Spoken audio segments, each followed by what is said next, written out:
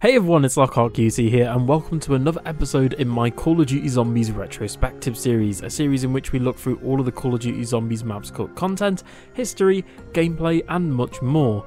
And today, don't forget to slip into the afterlife, as we're venturing into Alcatraz in Mob of the Dead.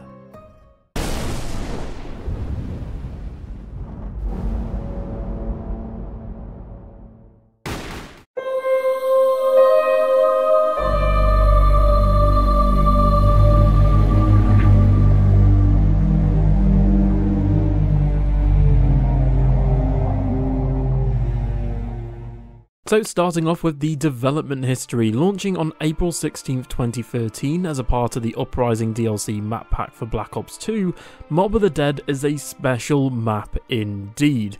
You see, back in 2012 and 2013, Black Ops 2 was divided in a very rough spot in the zombies community.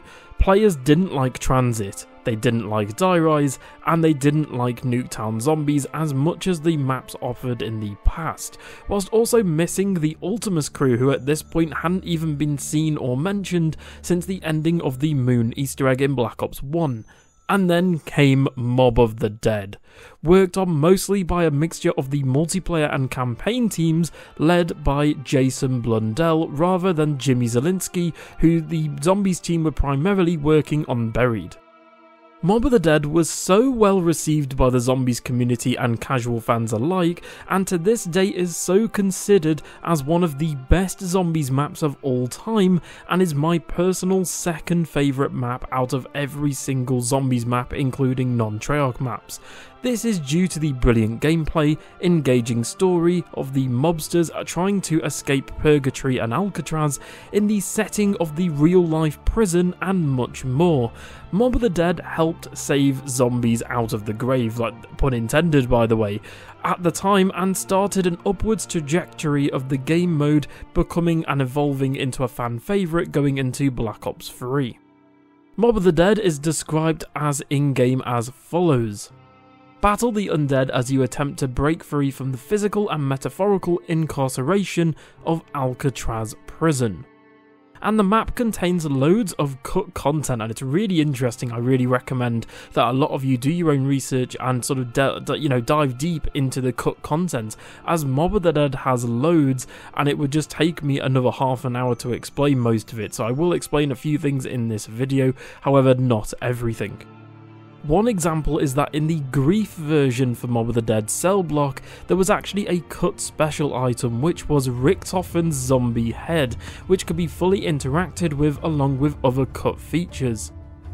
Whilst developing Mob of the Dead, Treyarch actually got full access to Alcatraz Island and even scanned the facility to recreate the cell blocks, docks, industries, wall textures, buildings, and much more, whilst also taking inspiration from the real-life June 1962 Alcatraz real-life escape attempt, which is so cool in my opinion.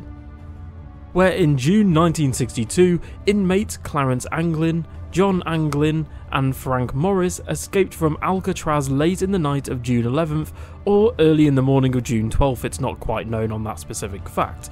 The three men tucked papier-mâché heads resembling their own likenesses into their beds, broke out of the main prison via the ventilation ducts and unguarded facilities at the prison, and then departed the island aboard an unmanned inflatable raft to an uncertain fate. To this day, no one actually knows what happens to the three, and a fourth co-conspirator, Alan West, also failed in his escape attempt and remained on the island. In real life, Alcatraz was known as the unescapable prison and was known as the hellhole of the US, making it a perfect fit for a zombies map.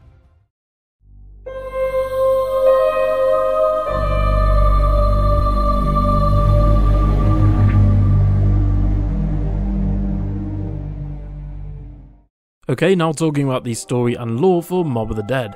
Mob of the Dead occurs within the infamous Alcatraz Island and includes the Golden Gate Bridge under construction in the 1930s. The bulk of the map is set during the Prohibition era, or also known as the Depression era of America, on New Year's Eve. The four playable characters are Finn O'Leary, who ran gambling rackets, Albert Arlington, the Weasel, a bank robber as well as a master schemer, Salvador De Luca, a mob crime boss in the Mafia, and Billy Handsome, a tough man for hire and a mass murderer, all three working under the De Luca crime family. And just like Call of the Dead before it in Black Ops 1, Mob of the Dead also features a celebrity crew and cast for the map, featuring Ray Liotta, Chaz Palminteri, Joe Paliteliano, Michael Madsen, all four making the iconic mobsters known in Mob of the Dead. Whilst in Alcatraz, Billy and his fellow mobsters were talked into escaping the prison by the Weasel, who had devised a plan to fly off the roof of the prison in a makeshift plane titled the Icarus, designed by himself, which can actually be found in comic books, drawings and scraps around the map. The plan did not work out, however, with the crew flying off the island and then crashing onto the Golden Gate Bridge, as well as the mobsters then blamed Arlington for the plan's failure. Feeling cheated, Billy, Sal and Finn crafted weapons and lured Arlington onto the roof, where they then brutally murdered him. For the murder of the Weasel, Billy and the other two mobsters were sentenced to death by the electric chair on the morning of January 19, 1934. With no memory of the escape plan's failure and the murder of Arlington, Billy, Sal and Finn awoke in Alcatraz again, and once again attempted to escape, now finding themselves in an infinite purgatory surrounded by perks, zombies and other supernatural elements occurring in a time loop cycle.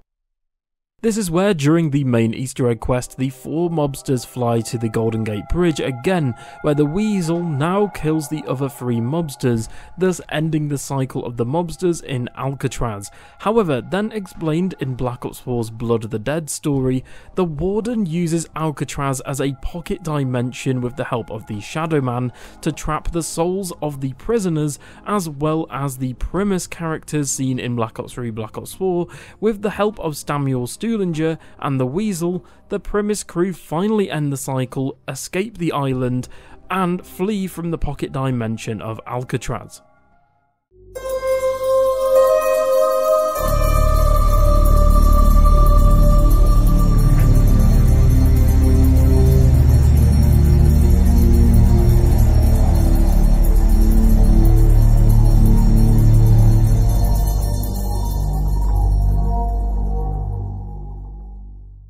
Mob of the Dead also features so many new innovations and gameplay features, with the feedback from Transit, Nuketown Zombies and Die Rise regarding buildables. Mob of the Dead now features an in-game HUD system where parts are now sorted into your inventory as a quality of life feature.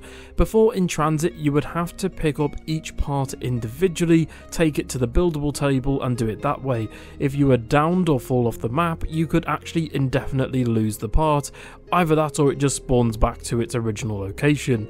However, Mob of the Dead made sure that you could actually store the parts infinitely, meaning that they were there and they couldn't be dropped, and it was just such a clutch feature to add. Mob of the Dead was also the first map ever to not only change the main theme of the map, the round music, as well as adding a background soundtrack to the story, a new design for the mystery box, but also for the first time Mob of the Dead changed the entire HUD to match the theme of Alcatraz. This then carried on, obviously Mob of the Dead having the theme of Alcatraz in the prison, Buried having a Wild West cowboy aesthetic, and Origins having a diesel punk aesthetic. This also then carried on into Black Ops 3. Mob of the Dead's main wonder weapon is the Blundergat, which is a combination of the blunderbuss and Gatling gun, which is inspired from real life of Alcatraz's roots as a Civil War fort. This weapon is truly amazing and iconic to Mob of the Dead, and can either be used as a shotgun, even being upgraded into the sweeper, or can be upgraded separately via the buildable acid gat parts, which shoot acid grenade pellets onto the zombies, dealing lots of damage, whilst also distracting the zombies for a short amount of time. On Mob of the Dead, the ray gun also makes a reappearance, as well as the ray gun Mark II, which wasn't available at launch but then later got added during Buried's map pack.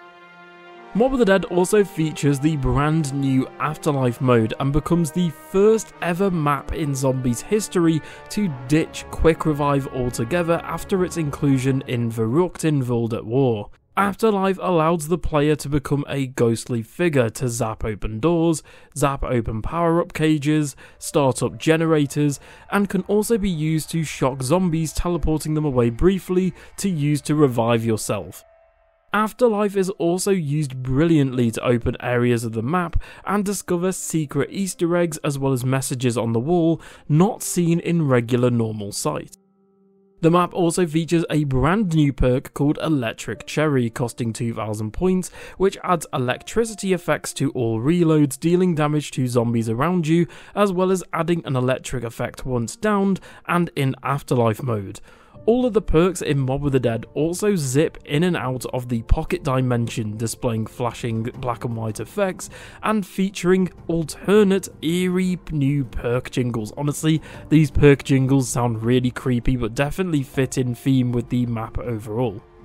Mob of the Dead also features a brand new boss zombie in the form of Brutus, also known as the Warden. Fun fact, Brutus has also now come back in the Black Ops 6 multiplayer beta as an operator. Brutus is an extra strong zombie type and can down you in 2 hits even with Jug. Brutus's main feature though is running around the map, smashing down barricades as well as knocking down buildable tables, the mystery box, Pack-a-Punch and all perk machines, having to make you rebuy them to reuse them. Brutus also spawns a smoke grenade when downed, which can really mess up with training and tight corridor vision. Mob of the Dead also features a very unique Pack-a-Punch method that goes right into the theming of Alcatraz and the story. To access Pack-a-Punch, players must build the plane on the roof to fly to the Golden Gate Bridge. These parts are scattered throughout the map and require unique side quests to procure each one. For example, surviving zombies in the laundry room showers, shocking the generators to access the main generator, and much more. Once on the Golden Gate Bridge, you have a lot more room to train, and the Golden Gate Bridge as a whole is one of the best training spots in all of Zombies, as well as the only way back to Alcatraz is by electric chair. And then to access Pack-a-Punch again, you must wait an entire round and then refuel the plane using fuel canisters which can be found around the map in similar places to their original counterparts. Mob of the Dead also features new traps in the form of the acid trap in the cafeteria, as well as the blades trap found in the warden's office, as well as the sniper tower trap found in the docks. A new utility is also introduced in Mob of the Dead, being the gondola, which can transport players between the main prison and the docks, very similar to the zipline in Shi no Numa. You can also acquire a new melee weapon known as the Golden Spork, which is a one-hit melee for a very long time, carrying you into the high rounds, as well as the Hell's Retriever, the first ever tomahawk weapon inside of Call of Duty Zombies. Being also upgraded into the Hell's Redeemer, the tomahawk is acquired by feeding zombies to 3 Cerberus head dogs around the map. The Hell's Retriever and Hell's Redeemer can be used to bring power-ups closer to you from far away, access skulls and secrets outside of the map, and can be charged 2 or 3 times depending on the upgrade to kill entire hordes of zombies as well as Brutus.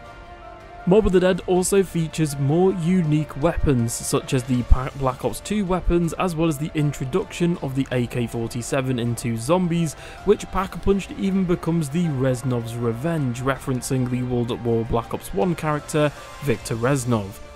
Mob of the Dead also features the Uzi, the Tommy gun, as it fits extremely well with the mob and prison theming of the 1930s, as well as the Death Machine no longer being a power-up but its own separate weapon, returns with its own ammo counter, as well as the Ray Gun Mark II, as well as a brand new zombie shield returning from transit, being themed after a prison door.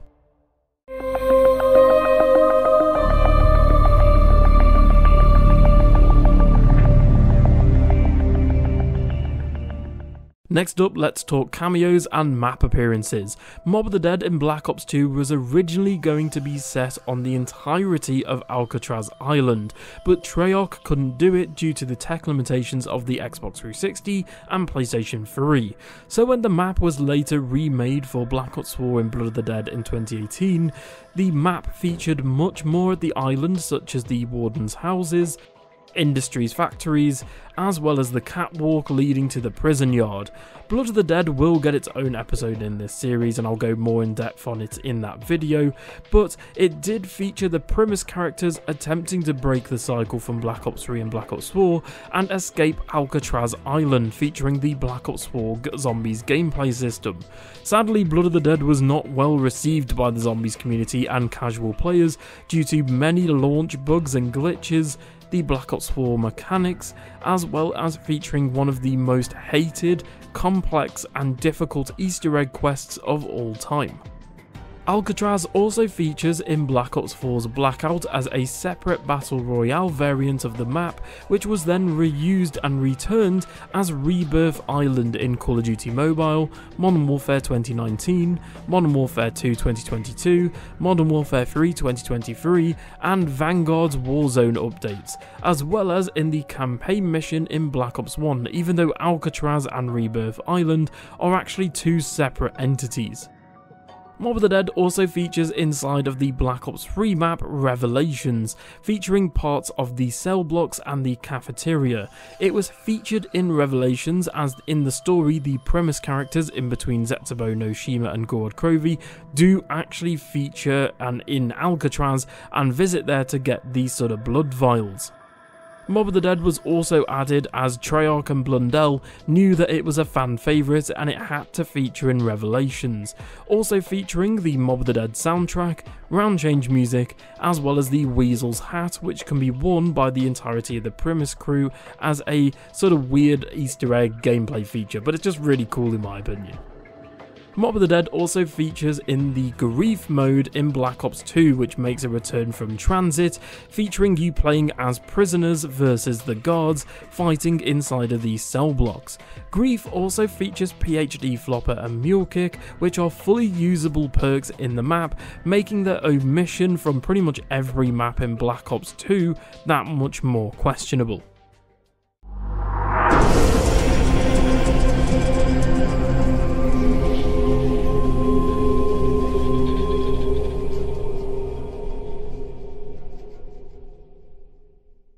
So next up, let's talk Easter eggs. Mob of the Dead features a myriad of Easter eggs and side quests, including the main quest, which is titled Pop Goes the Weasel and follows the playable character's attempts to escape the island. It is the first time ever in Call of Duty Zombies that the players can complete the level and end the game without being killed by zombies. Nowadays in Cold War etc you can just exfil, but Mob of the Dead was the first map to introduce this feature. It also marks the first time in Zombies that a playable character can become hostile to the other players engaging in PvP. To complete it successfully, players that are controlling Sal, Billy and Finn will have to kill the player controlling the Weasel, or vice versa, going into the fact that Black Ops 2 did feature alternate Easter egg endings with the other maps. The canon ending, however, has been confirmed to be the Weasel killing the other players, proven by Black Ops 4's Blood of the Dead, as well as Mob of the Dead's The Cycle is Broken ending message.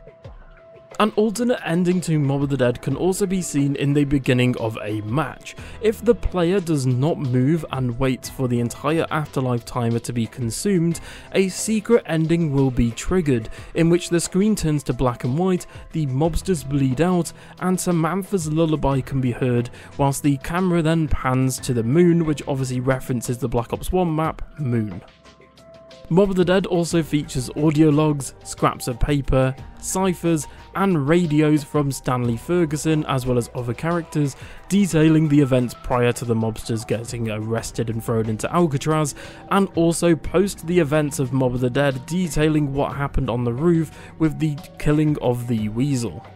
The map also features the song Rusty Cage by Johnny Cash, which is the main Easter egg quest song, also can be activated using 3 bottles of whiskey around the map, as well as the second Easter egg song called Where Are We Going by Elena Siegman, Maluka and Kevin Sherwood, which can be activated by the player inputting 935 into the tower panel. In this panel you can also input 666, 115 and 999 to get all weird responses from Brutus and the Warden. Some of these are quite interesting and are very weird quotes that you can get mid-game.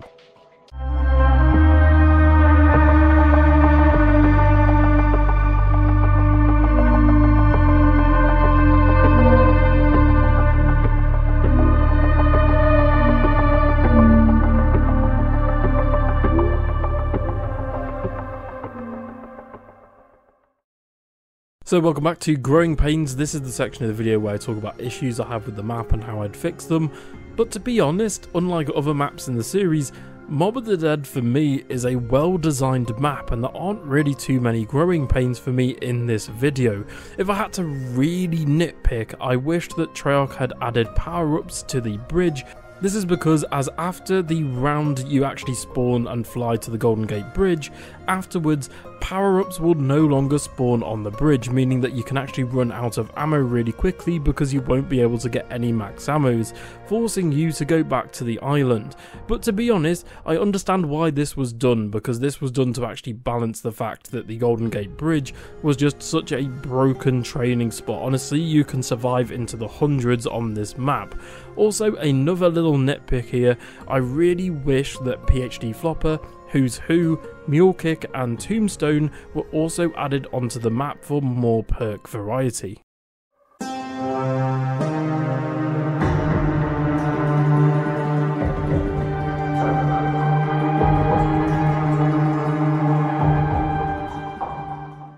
And welcome back to Trivia Time, the section of the video where I give you little cool facts in development for Mob of the Dead. Did you know? The Percola machines and the Pack-a-Punch machine make distorted noises and flicker between colour and black and white textures, with the exception of Electric Cherry. It does not flicker but still makes distorted noises, and if you listen very carefully, these noises are actually the perk jingles, very distorted and very weird. Did you know? When near the CD block at the Cerberus's head spawn, there is a lava pit. If the player crouches and throws a grenade into the lava pit, they will receive 20 points. Did you know? The Weasel has a quote in which he says, "Nikolai, Nikolai, why do I keep hearing that name?" Which could be a nod to the fact that the Primus characters were later returning in Black Ops 2's Origins. Or this may be even a nod to the lore and the story, which then goes into Black Ops 3 and then Black Ops 4 with Blood of the Dead. Did you know? PhD Flopper and Mule Kick can actually be seen in the docks area, but are completely unavailable and unusable. Both are available in Grief in Cell Block, however. Did you know? Electric Cherry originally had a 1980s disco-themed jingle and was finished, but was cut in development due to the fact that the jingle didn't overall fit the tone of Mob of the Dead, and Treyarch have confirmed, both Craig Houston and Jason Blundell have both confirmed this, there is a finished complete version of the Electric Cherry jingle just sitting around at Treyarch somewhere. Hopefully they release it one day if Electric Cherry ever comes back to zombies. Mob of the Dead also features an alternative loading screen which references the events of Black Ops 4's Blood of the Dead and Richtofen's underground labs, where Victus can be seen stored in cryopods from the events of the Zombies comic.